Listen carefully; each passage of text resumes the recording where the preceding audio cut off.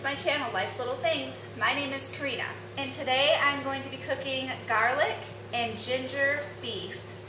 And this I found here on YouTube through the Crock girls, and it is under one of their freezer meal recipes if you look for it, but I'll have it listed below too so that you can take a picture of it or write it down for ease for you to be able to do this. We are in our Asian meal week, so this is one of our Asian meals. Alright, the recipe calls for 2 to 3 pounds of beef cut into 1-inch strips, and what we did was we bought a big roast, and we actually are using a part of it for one recipe and a part of it for this recipe. So we did 2 to 3 pounds of roast meat is what we used. You can use any meat, it doesn't say anything specific.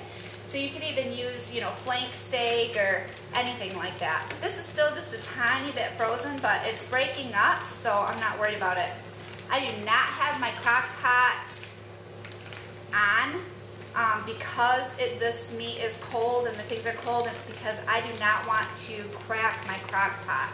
And this crock pot is kind of pretty old, actually. My mother-in-law bought it for me for a Christmas gift years ago, so it's very, very dear to me because she is no longer with us. So I just treasure this crock pot. And every time I make a crock pot meal, I think of her because she was just the best mother-in-law. She was so sweet.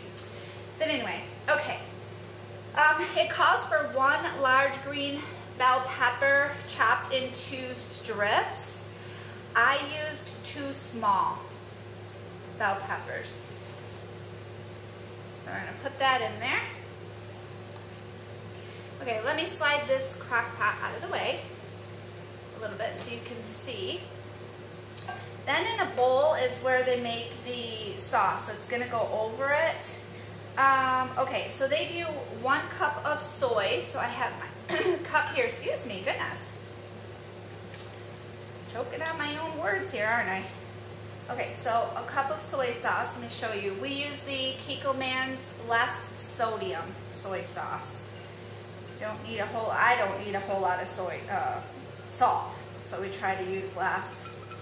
Oh my, this is going to take a little bit. Okay, we got 1 cup of soy sauce. We're going to add that in. And then I learned a little trick years ago on a cooking show. I don't remember what it was, but when they use honey, and I've done it ever since because I think it's so cool, but when you use honey, let me slide this bowl out of the way for a second. You take cooking spray and you spray your measuring cup, and then you pour the honey in, and the honey will just slide right out. I'll show you. So I'm going to spray this. I'm going to use the same one they use for soy sauce because it's all the same. I mean, it goes in the same recipe.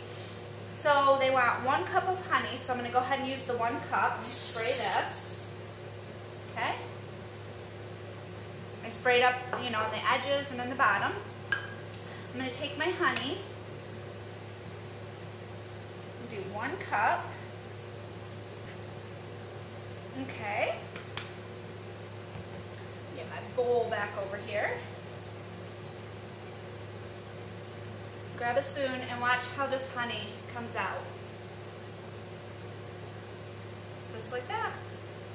It just pours right out of that measuring cup with that cooking spray in there. I think this is just such a brilliant idea.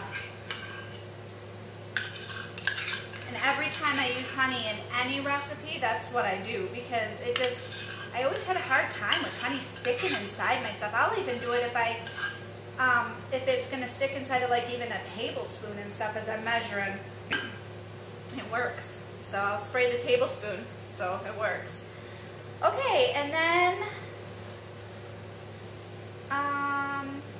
6 heaping tablespoons of minced garlic. So we like our garlic. If you don't want so much garlic in yours, you don't have to, but we don't mind garlic. You guys are going to hear one of my sons letting jewels out the back. So that's 2, 3, woo, 4. Alright, let me get my big guy in here that I bought.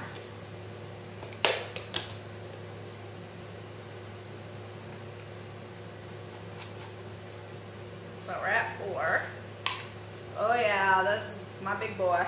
Otherwise I use this tiny one, but I'm using the bigger one because I got quite a few recipes that call for garlic, but we really like our garlic, so.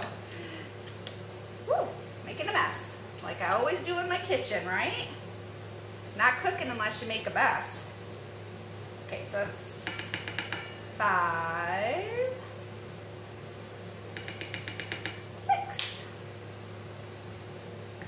and 1 tablespoon of minced garlic. And instead of just doing the just buying garlic and stuff, this is what I've been doing for my, not garlic, good grief, ginger. This is what I do for ginger. So it's 1 tablespoon of ginger.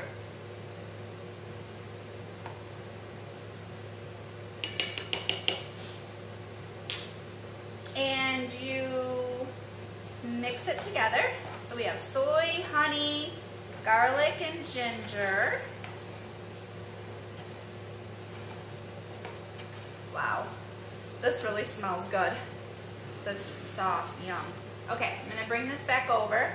I forgot to add water chestnuts. Drain these. It's an 8-ounce can of water chestnuts drained. I'm gonna dump these in.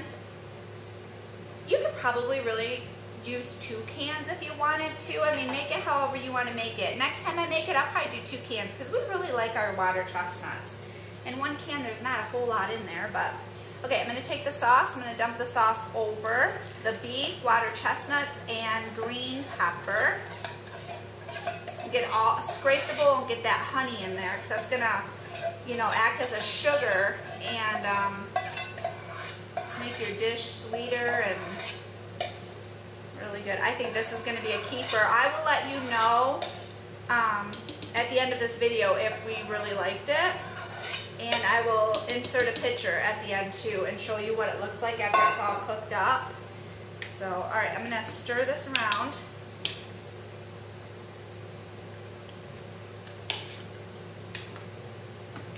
Wow, can you see that? It looks so good. All right, and then you put this on low for 5 hours, and then 5 to 6 hours, but what they do is 5 hours, and then they add green beans, frozen green beans to it, and then cook it another hour with green beans. But I don't think I'm going to add the green beans to ours. I'm going to have green beans on the side. I did buy frozen green beans, so I'm going to cook this for 5 hours, and then I'll switch it to warm to keep it warm until my husband gets home from work, and then I will do the green beans. I got the steamable package one of green beans, and we'll have that on the side. So, all right, like I said, I will insert a picture. I will let you know what we think of it, but I think this is a keeper. This really smells so good. You could probably add onions and stuff to this too if you really wanted to, but I've never made this before, so this is just kind of my first time making it, and then I'll build on it because that's how we do our recipes anyway. We just kind of make it the first time and then build on it. So things that we like, we add in, and I make notes on my recipes to what to add in and what to change or do next. So, all right, thank you so much for joining me in my kitchen. If you make this, let me know. Comment down below and let me know what you think of it and what you did different to make it for you and your family. So I will talk to you later. Have a wonderful day. Bye.